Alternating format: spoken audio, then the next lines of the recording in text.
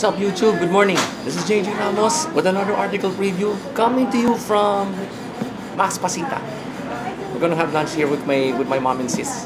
So right now, while we're waiting for our order, I'm gonna talk about the next article that you should read. It's called "Signs of Uterine Cancer." Now, cancer is a real sickness, okay? But it can be prevented.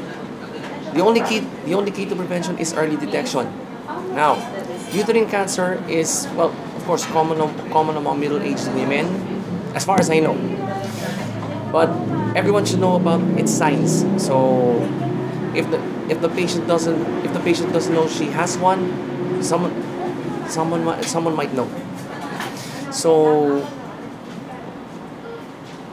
okay. Our order's there, so I'm gonna leave you with the article in the description box, so you may read it. Okay.